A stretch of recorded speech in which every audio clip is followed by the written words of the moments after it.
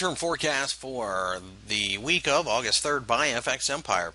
Gold markets, as you can see, gapped a little bit higher during the course of the week, but just went back and forth.